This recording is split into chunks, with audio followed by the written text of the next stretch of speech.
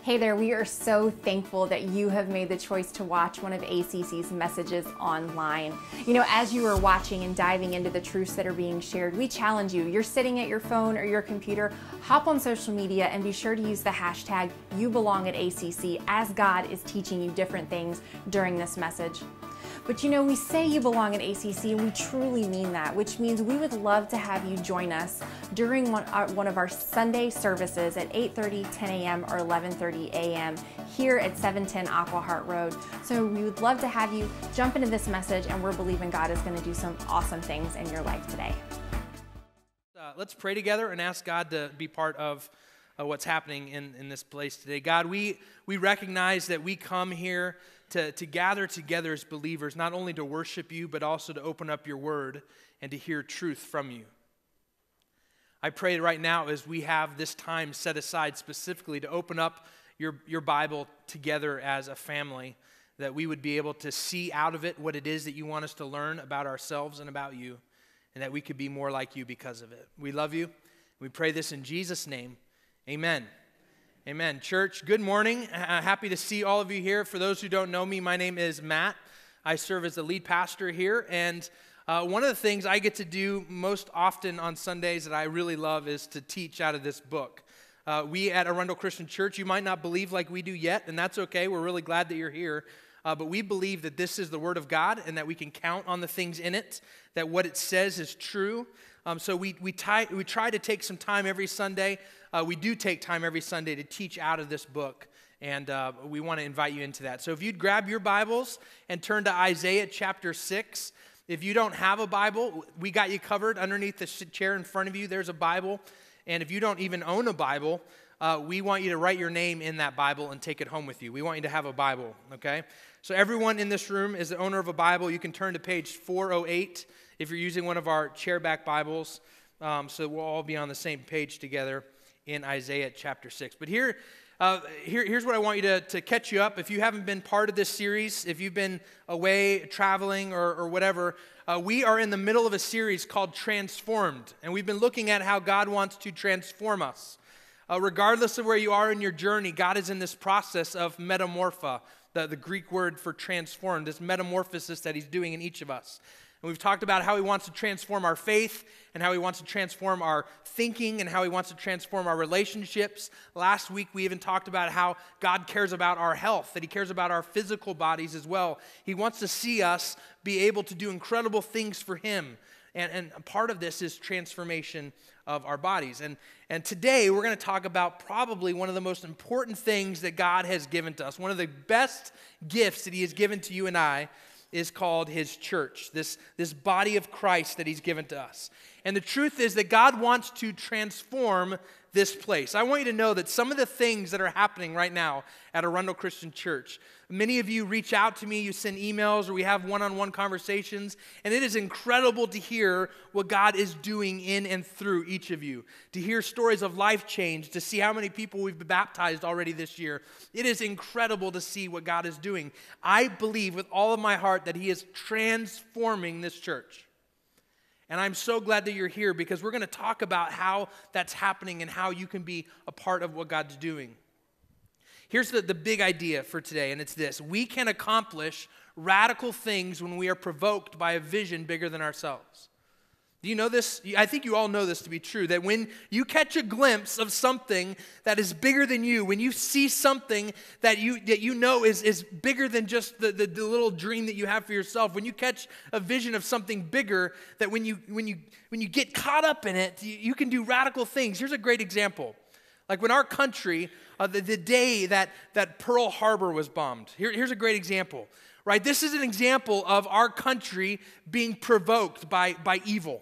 Right? Something happened, our boats and our servicemen were attacked by surprise, and what happened at Pearl Harbor, it caused people, there were lines outside of enlistment centers.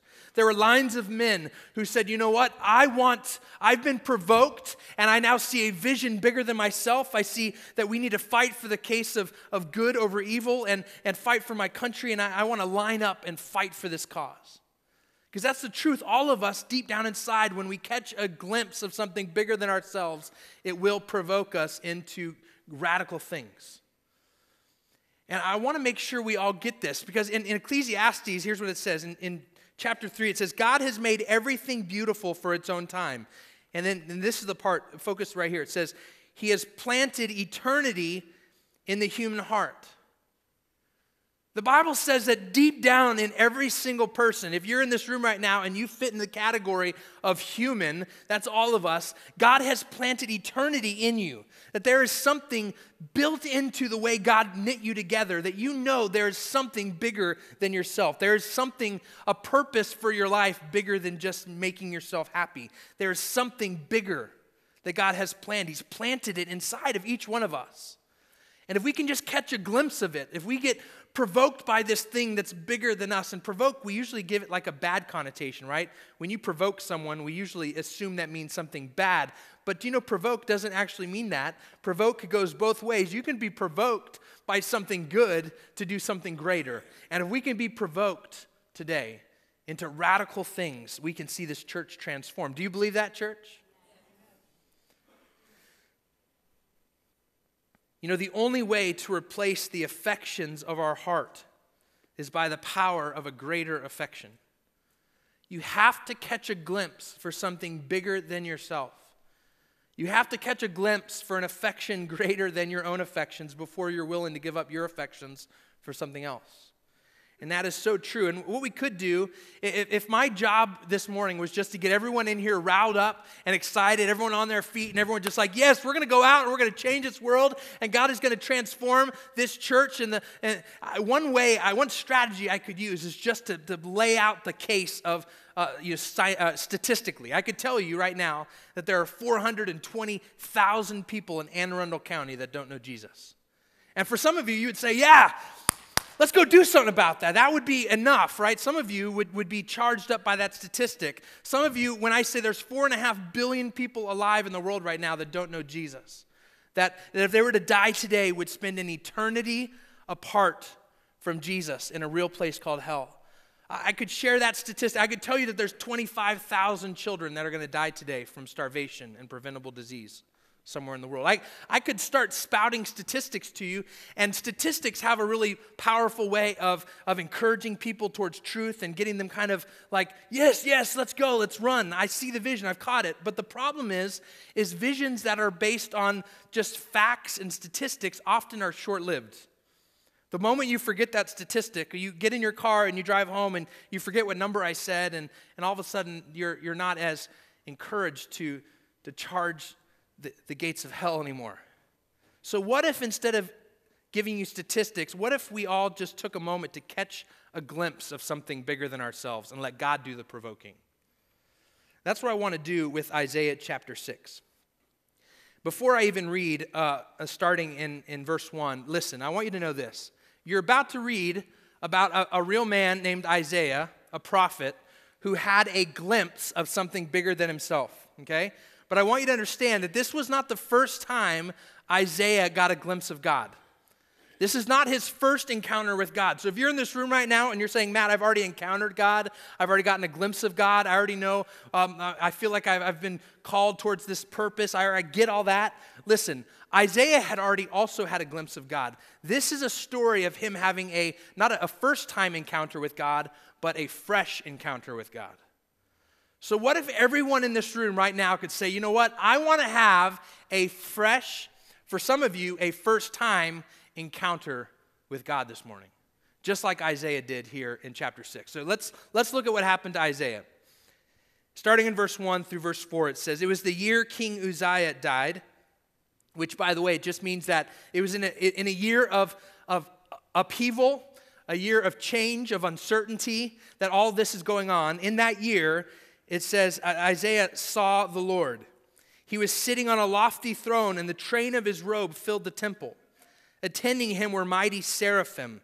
And if you don't know what that word means, that's all right. It's just a fancy word for an angel with 6 wings. It's a really cool angel. It says, attending him were mighty seraphim, each having 6 wings.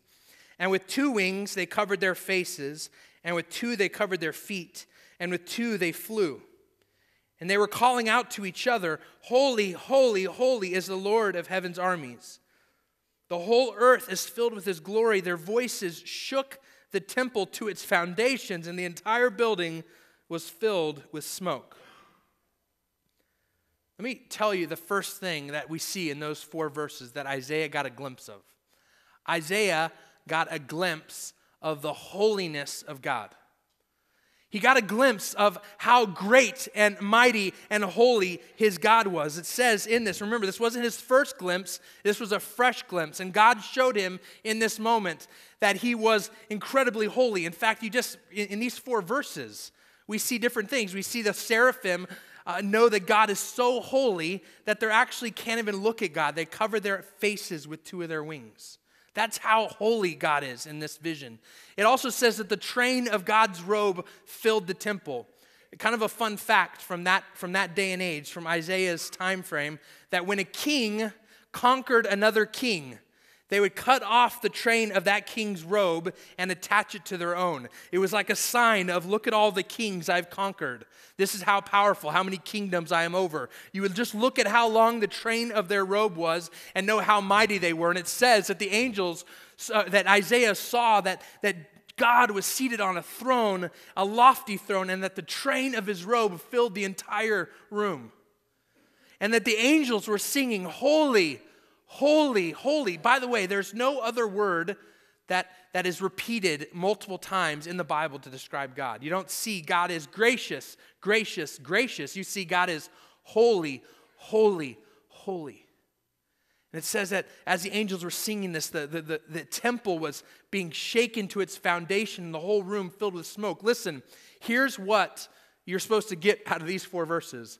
Isaiah caught a glimpse of the holiness of God. In that moment, he saw for a fresh, not the first time, but a fresh time, the holiness of God. And this is what it caused him to do. In verse 5, it says, "Then I said," this is Isaiah speaking, "it is all over. I am doomed, for I am a sinful man. I have filthy lips, and I live among a people with filthy lips. Yet I have seen the King, the Lord of heaven's armies." I want you to understand that this is the only appropriate response that you should have when you encounter the holiness of God. When you get a glimpse, if you're in this room right now, and you've caught a glimpse of the holiness of God, the response that it's going to cause in you is this right here. Essentially, you will recognize in that moment that God is awesome and you are not. God is great and you are small. God is perfect and you are broken. You are going to see just the juxtaposition of how amazing God is in his holiness and what that means for you. That's the only possible solution. You can't look at God and say, I could do better. Never would that happen. And Isaiah comes to the table and says, "It's over, God, I'm doomed, for I am a sinful man, and I'm standing here before a holy God. I'm useless," is essentially how Isaiah feels in this moment. He says not only is he unworthy to be in God's presence, but he says, "I live amongst people who are also filthy." I want to ask you, church, listen. When you catch a glimpse of the holiness of God, does it highlight the filth and the dirty in you?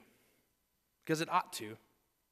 It ought to highlight areas of your life that need work and need to be worked on.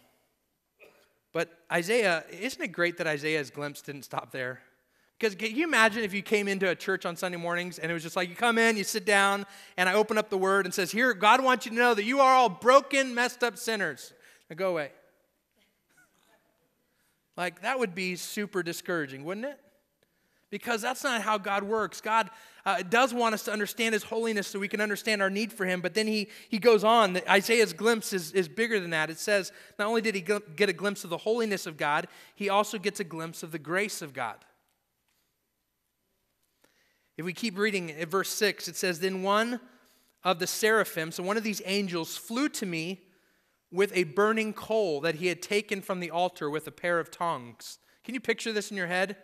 The coals are so hot that he has to go over to the altar where God is seated, and he grabs a coal, burning coal from it, and he brings it over to Isaiah. It says, "He touched my lips with it, and he said, "See, this coal has touched your lips. Now your guilt is removed, and your sins are forgiven." Then I heard the Lord asking, "Whom should I send as a messenger to this people? Who will go for us?" Let's stop there. The first part of verse 8. So, Isaiah caught a glimpse of the holiness of God, and it caused him to realize his desperate need for saving. And then he got a glimpse of the grace of God. He got a glimpse of the Savior.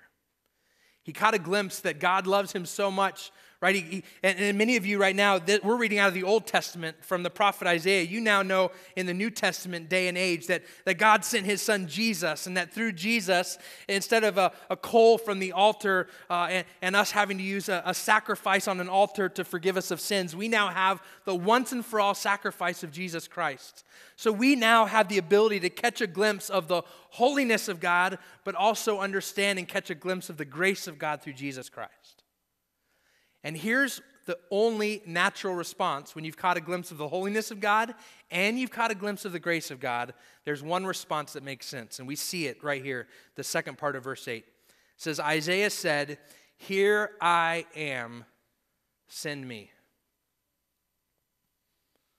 I want to ask you in this room, if you are a follower of Jesus and you have caught a glimpse of the holiness of God and you have caught a glimpse of the grace of God, does your life reflect that kind of attitude where you stand up and you say, "God, I recognize how big you are and how small I am. And I recognize that even in light of how great you are and how broken I am, you have sent your son to come and die on the cross for my sins. I've caught a glimpse of your holiness, and I've caught a glimpse of your grace, and now my response is naturally, here I am. What do you want me to do?"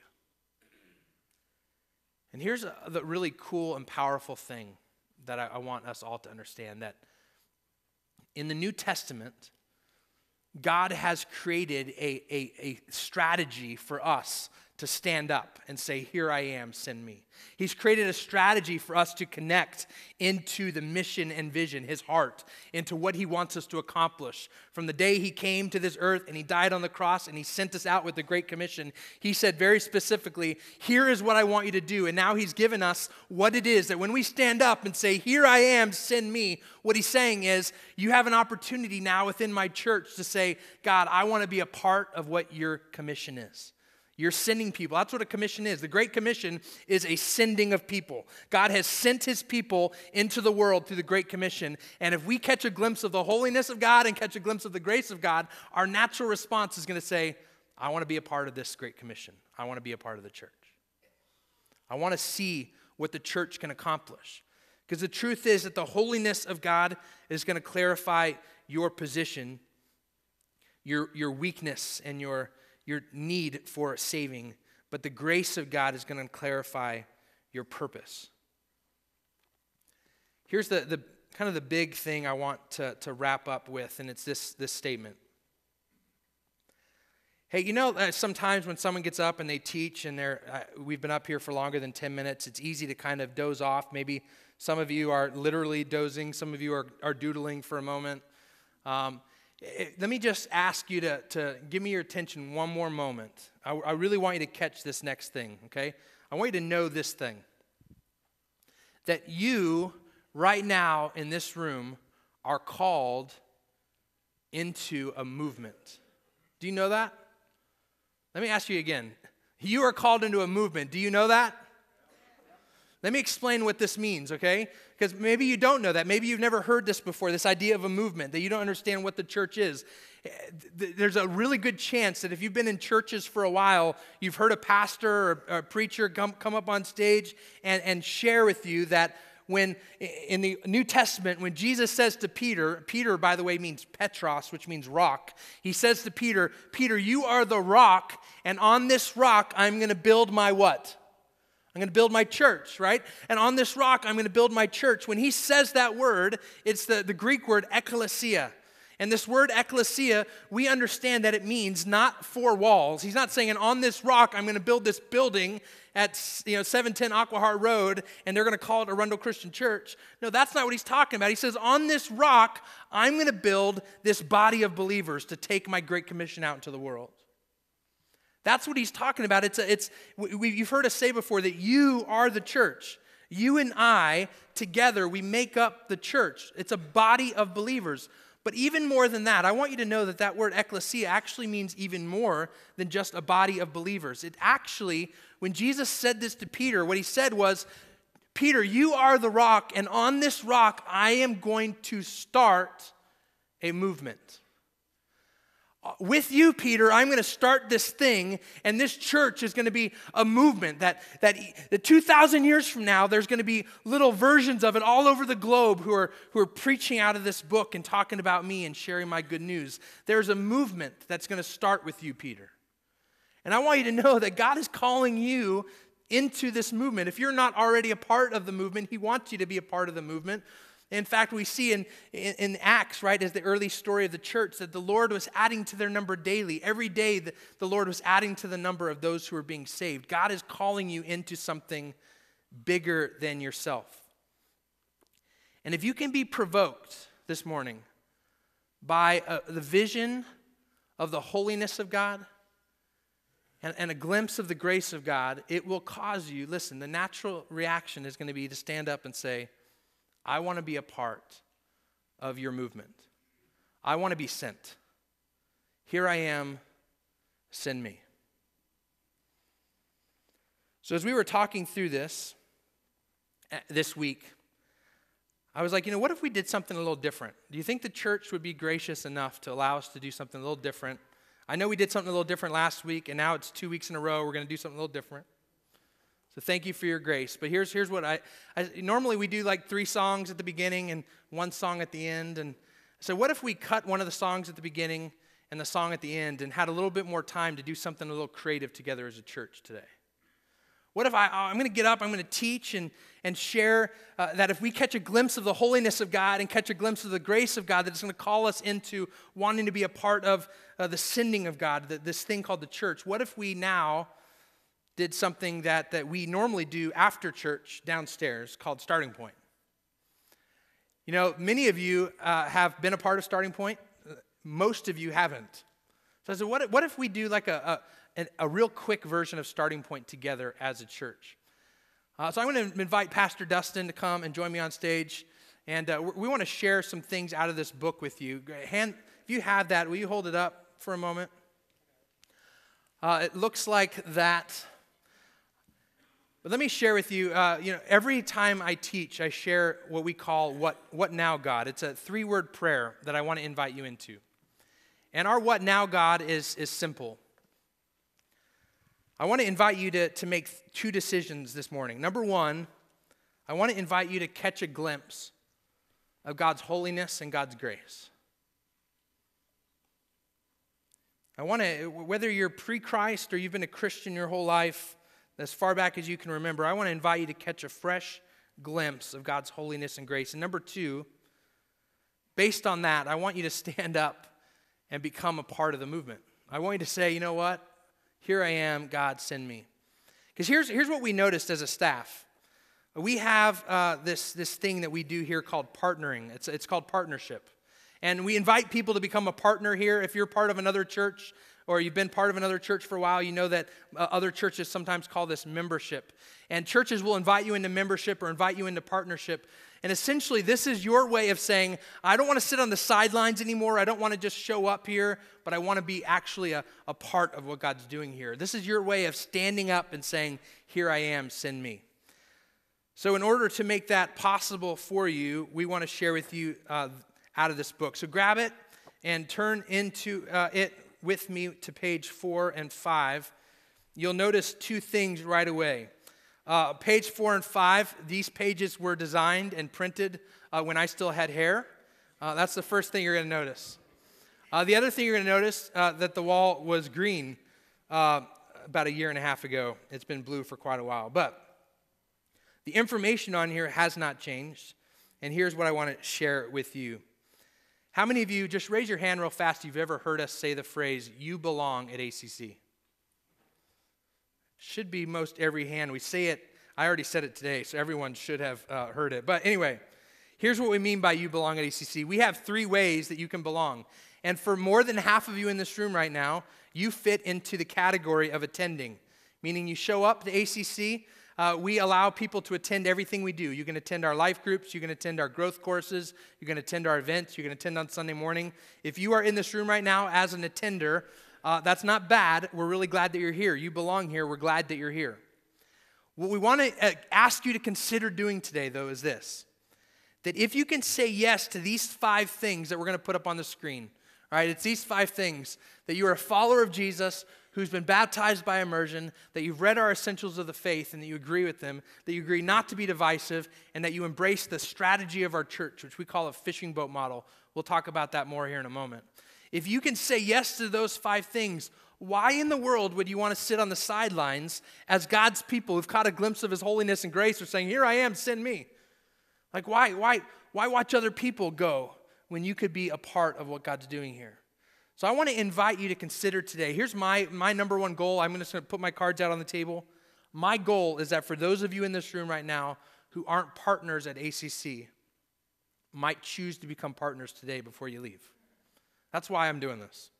Now, Dustin's going to share with you some other next steps and some other things that you can do, and all of those are good things, but kind of the big picture is that. So would you share with us a little bit in more detail some other stuff from the book? Yeah. So if you all will turn with me over to page 6 in the book, we're going to talk for a second about our mission and vision. And I think these things can get a little muddy sometimes. People get kind of confused about what's the difference between a mission and a vision. Well, our vision is kind of what we're after, what our end goal is. And our mission is how we're going, how we plan on getting there. And so I want to start with our mission. At the top of page 6 is to very simply love God, love people, and serve our community. If you've been around ACC for just a little bit or longer, you recognize that there's a lot happening in this building throughout the week, and there are opportunities for us as a church to serve our community. And the way that we do that is we love people as much as we can, and we love God as much as we can, and we serve them, and that's always happening. That mission is always happening in this building at all times, and the reason that's always happening is our vision. Now, you'll notice on page 6 that the vision that's printed in this book has changed recently, and it's not necessarily a different vision. It's just a more refined vision. It's more refined of why we do what we do, and you'll hear us say it often from stage at least once every Sunday. You'll hear us say that ACC exists to see people transformed and released by the love of Jesus. And what that means is that we believe that the love of Jesus is so powerful that it changes people's lives. And that's why we're here, that's why we exist, that's why we do what we do. And the second part of that is the word release. And what we loved when we were kind of brainstorming through this phrase together as a leadership team and the overseers, what we loved is that when we said, hey, what does released mean to you? That we got 2 answers and they were both awesome. And so we adopted both of those definitions and said, yeah, this is going to be a word that has dual meaning the entire time that we use this vision statement, that we want to see people transformed, right? We want to see them changed into who God wants them to be, but we also want to release them by the love of Jesus. And that means 2 things. Number 1, we read here today that when God calls you and you catch a glimpse of that vision that he's called you to, that he then asks you to go. He says, here I am, now send me. Or we read in the New Testament in the Great Commission that God says, go and make disciples. And so that releasing is us saying, yeah, you've been changed by Jesus, now go and do the work of the Lord. But another really cool definition that hides behind that word released is that when we come into a relationship with the Lord, we don't come in clean, right? We don't come in fresh with all of our problems solved, but we often bring in things that have kind of bound us in our lives. Maybe some sin issues or some addictions or whatever. Something has bound us and we can't break free from it. And what we know is that when God transforms you by his love, that he also releases you of those bounds. Amen. And that's what we love the meaning of our vision. And so I want to hand it back off to Matt. He's going to talk about that fishing boat model that we mentioned a minute ago. Yeah, so I want to ask you, we're going to need your help here in a minute, okay? Because Pastor Dustin and I recognized last service that neither of us have ever been on a cruise ship before. Correct. So in that problem, maybe you can help us. How many of you, just a show of your hands, have been on a cruise before? You've been on a cruise ship? And now, those of you, I'm going to need your help, all right? You don't have to keep your hand up, but I want you to share with Dustin and I some words that describe how awesome a cruise ship is. So somebody shout something out. All right? Food to eat?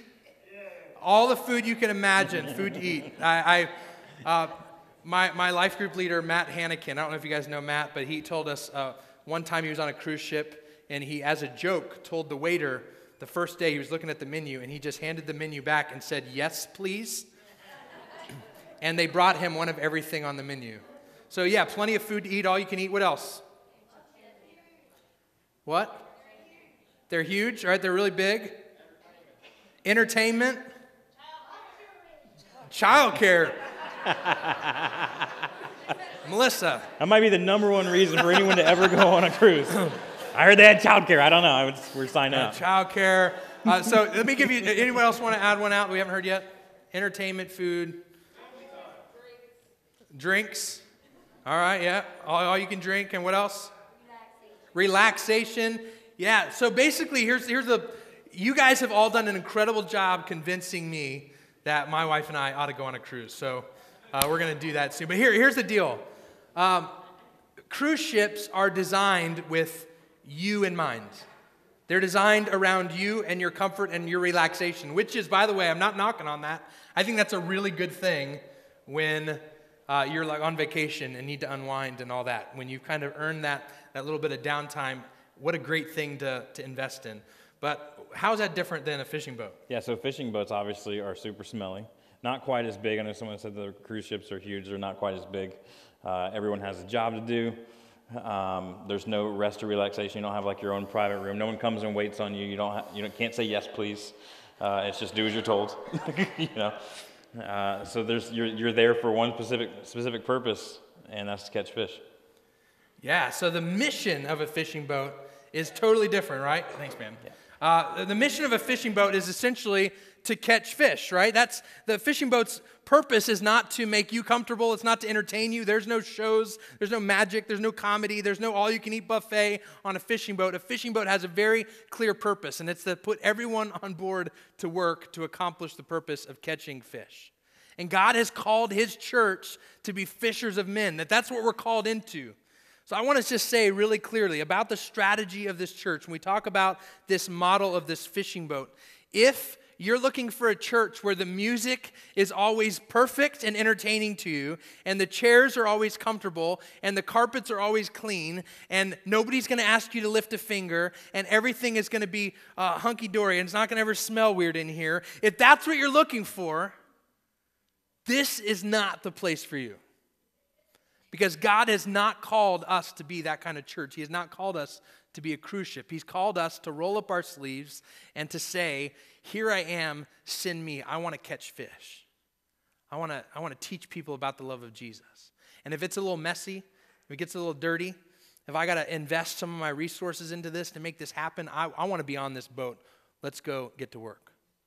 And that's a little bit more about our model on page 6. All right, page 7, I'm not going to go into detail. We have some text here for you about our story. We're an independent, non-denominational church, and if you have more questions about that, ask me later. Let me share with you really briefly about our leadership structure. I know this is kind of, all of you are thinking, Matt, I did not sign up for this morning. Thank you for being gracious with us. I want to share this with you. Another hidden reason why, by the way, is we have 700 of these books, and they're out of date now. So we're like, hey, let's get rid of them. So keep your book. You get to have it. But here, let me share with you our leadership. Number one, Jesus is the head of the church. The Bible's really clear. Everything we do is under the direction of His scriptures and the way Jesus has asked us to function and operate as a church. So Jesus is the head. Underneath Jesus is a team we call our overseers. You might come from a church model that uses the word elders. This is essentially a team of elders, of overseers who help. Here's what they do. When you're on a fishing boat, the elders would be the ones who say, here's where the fishing boat needs to go. Here's where the fishing boat needs to be in 3 years. So our overseers direct, make sure that our staff and our servant leaders know where they're going and how to get there. They kind of give us that long-term vision. They set our budgets every year.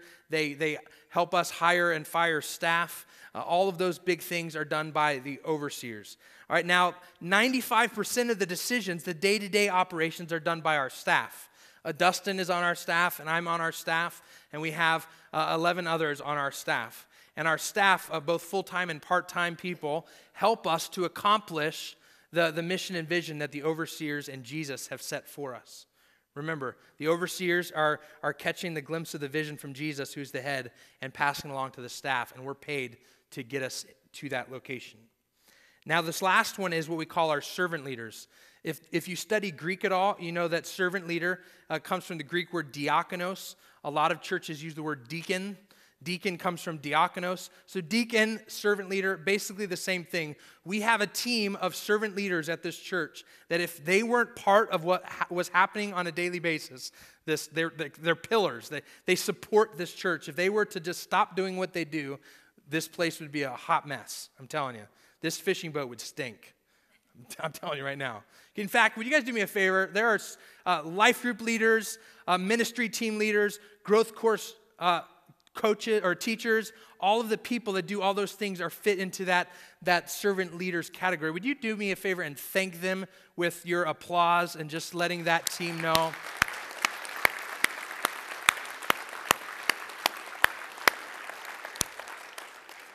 And by the way, on that list are servant leaders and our overseers and our Lord. None of them are paid for what they do. Only your staff are paid to accomplish what the overseers and Jesus have given us to do. So I want you to know about that structure. We also want to tell you about what we call our 5 catalysts. And Dustin's going to kind of walk us through these 5 things. Just for the sake of time, for those of you who are thinking, this isn't normal, my body doesn't know when lunch is coming. We have 5 catalysts we're going to talk through, and then we're going to be pretty much done. So we're going to talk through these 5, and it's good. Yeah, do it. Yeah. So at ACC, there are 5 things, 5 ingredients, if you will, that propel us forward in our faith. You might hear a lot of churches talk about they have 5 purposes or 5 pillars or 5 whatever. Ours are, we call them catalysts because these are the ingredients that we add that spur on a change. And so what I want to be super clear about before we get into these 5 is that if you're considering with the goal we said up front and honest with you, our goal today is to take you from being just an attender to being a partner to saying, here I am, send me. I want to be super clear up front that if you want to be a partner, we're not saying that you have to have accomplished all 5 of these catalysts or arrived in some way, all 5 of these catalysts in order for you to become a partner. What we are saying is that if you do become a partner, these are the 5 things that we are going to encourage you in and walk alongside you in your faith and in your journey with Jesus. And so there are 5 things you can see here on page 11. Worship regularly, connect relationally, grow personally, serve sacrificially, and give generously. We'll start on page 12 with worship regularly. It sounds pretty simple, and it is. What we're saying is that if you're committing to growing in your faith at ACC, we believe that the best way to do that is to have a regular practice of it. Regularly attending services here is a part of that. And so there are a couple of questions here on the bottom of page 12 that I would encourage you to ask yourself. Am I attending church regularly to support my faith development? Or does the weather outside determine whether or not I go to church? See, worshiping regularly is an important ingredient to propel you forward in your faith. If you turn over with me to page 14, you'll see that on that spread is our most important, what we would say is our most important, the most talked about catalyst that we have here at ACC, and it's connect relationally. And what we mean by that specifically is our life groups. And we'll talk about what that looks like. But at ACC, we're not just a church that offers life groups. We're not just a church with life groups. We are a church made up of life groups. So ACC is not a church with life groups. We are a church of life groups. Can we say that together? Yeah. Let's do that. ACC is not a church with life groups.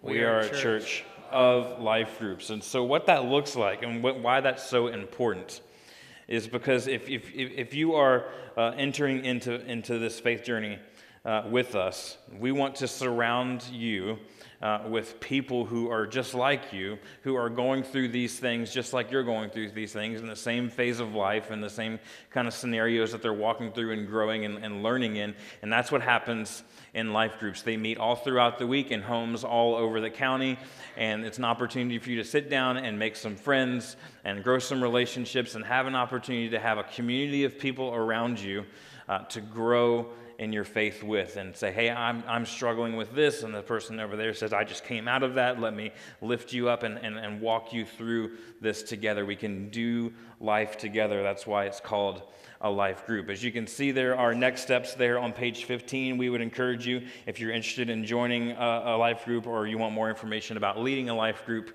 you can mark that on your next step card, or you can see how you can do that online as well. If you turn over with me to page 16 and 17, this is our third catalyst, grow personally. This is one that we're talking heavily about in this new year. It's one that we've noticed over the past couple of years that we haven't been doing a great job at helping you grow personally. And so this year, one of the ways we're doing that, you can see on page 16, there are several ways that ACC helps you grow. And the last one there on the list is growth courses. These are topical courses that may last just a few weeks in the evenings. Most of them end up being on Sunday nights. Some are other different times of the week. We're finishing up next week.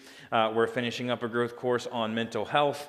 At the same time, next week, we're launching the Phases, which is a parenting growth course as well. You saw the video for that earlier. So there are 20 different growth course opportunities for you here at ACC in 2020. That's our commitment. You can get more information about that online at arundelcc.org/growth. You'll see that link on the bottom of page 17, or you can mark it on your next step card that's in the back of your book as well. Practical messages. We want to make sure all of our messages have an actual practical takeaway, that we're not just regurgitating some spiritual garb every week and just kind of reading scripture stuff that you could do on your own at home, or saying a bunch of words up here to make us sound smart. We want to give you something that actually you can take from scripture and apply to your life where you are today. Life groups, we talked about that a second ago, and then Bibles, you heard Matt mention at the beginning of his message. If you don't own a Bible, there are Bibles underneath the seat in front of you, and if you don't own a Bible, you can take that Bible that's under the seat in front of you, write your name in it, and take it home. We want to make sure that everybody has a Bible, because we believe that's the true Word of God, and that's how He speaks to us, and that's how our lives are transformed and released by His love. Okay? I know we're rolling right through this, but we want to be super sensitive to your time and know that your bellies are probably growling a little bit by now. The fourth one on page 18, serve sacrificially.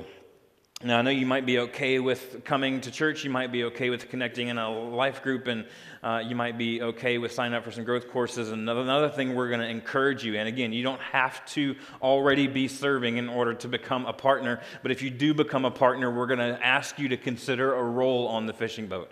We're going to ask you to consider serving somewhere to help propel forward the vision by the mission that we have here at ACC. And so that's what serving sacrificially looks like. You can find more information about how to serve, or how to get plugged in, or fill out our form to get more information about how to serve. You can see that on the bottom of page 18, arundelcc.org/serve, or again, you can mark it on this next step card that was inside of your book today. The last one I want to talk about just for a moment is on page 20. This is our fifth catalyst, and it's called Give Generously. We know that that God recognizes that us and our humanity, that we are our money is closely associated or closely tied and connected with our hearts, and that if we can become a generous person who says, what I have isn't just mine, but what I have is a gift from God, and it doesn't really belong to me to begin with, and open our hands up to what God wants to use that resource for, He knows that it can change our hearts, it can transform and release us by His love. And so at ACC, our fifth catalyst, our fifth ingredient to propel you forward in your faith is this thing called giving generously. And there's a next step there that I would love to challenge you with just personally, to take the giving challenge.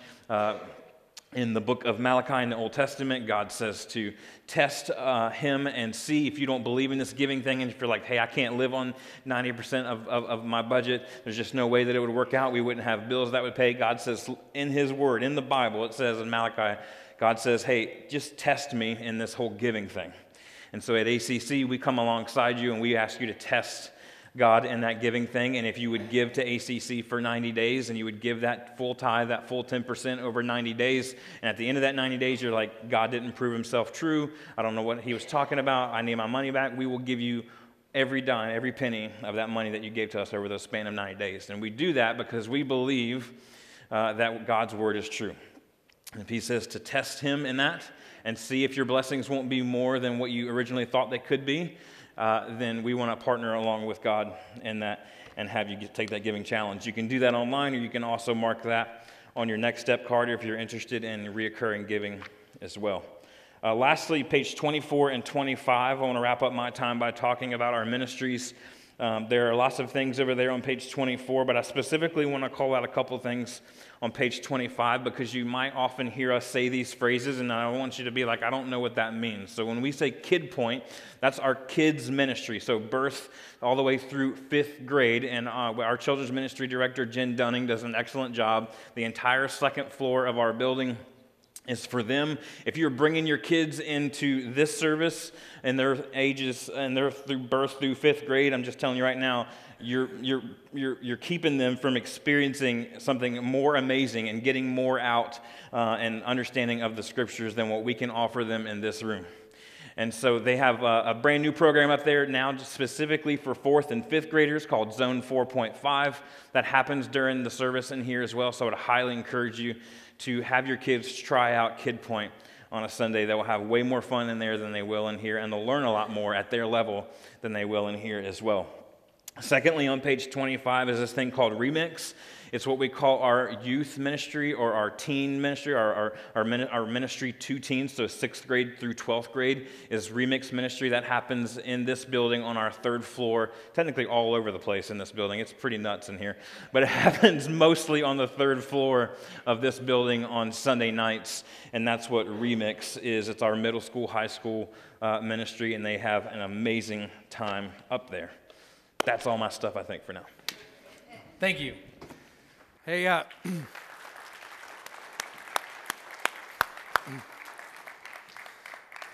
I didn't get applause, so good job. We're going to find on page 26 and 27, you're going to read on your own, those are essentials of faith, and it essentially lands right here at the end of our book, and says, you belong at ACC. I want to ask you to stand on your feet if you've caught a glimpse of the holiness of God, and you've caught a glimpse of the grace of God, and you want to stand up and say, you know what, here I am, send me. I want to ask you to stand up on your feet for a moment, because I'm going to pray for you. Stand on your feet. If you have caught a glimpse of the holiness of God, and you've caught a glimpse of the grace of God, some of you right now are like, if I stand, I think I'm becoming a partner. That's not what I'm doing right now. All right? I'm not tricking anybody, all right? If you've caught a glimpse of the grace of God and you've got a glimpse of the holiness of God, I'm not asking you to join by standing right now. I'm just saying I want you to stand because I'm going to say a prayer over you. But for those of you who are standing, listen. I do want to invite you to consider on your way out today dropping our partnership kind of next step. There's this little bottom part here in a bucket on your way out. Saying, you know, I don't want to sit on the sidelines anymore. I don't want to just kind of attend.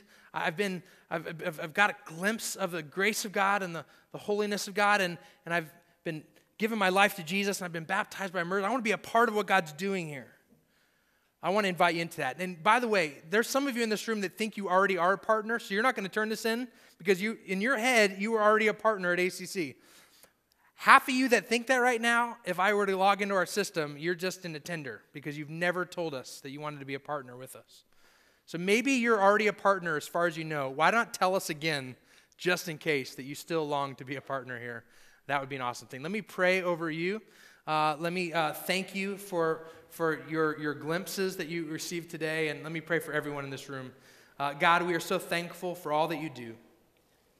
God, for those in this room right now who have not yet maybe caught a glimpse of your holiness, have not yet caught a glimpse of your grace, God, I pray over them that they would recognize the truth of who you are, and that they would have that movement that makes them want to say, God, here I am, send me. I want to be a part of what you're doing. And God, I also ask that all the people who are standing right now who recognize the holiness that that causes them to recognize their desperate need for you, and yet they also recognize the fact that you sent your Son to this earth as a free act of grace for them. That would propel them into movement, that they would join into the movement of the church, that the Great Commission would be so exciting and contagious to everyone in this room standing right now that they would say, God, I am ready to do whatever it is you want me to do. And we love you, and we pray this in Jesus' name. Amen. Well, we are so thankful for the truth that was shared in this message today. Please know that we as a staff and as a church are praying that what you have learned today, the truths that God has put deep down into your heart, will manifest themselves and grow themselves into something amazing. And as always, you can experience that with other believers, other people who are walking this walk of faith at ACC on a Sunday morning at 8:30, 10 a.m., or 11:30 a.m. As a reminder, please remember, you belong at ACC.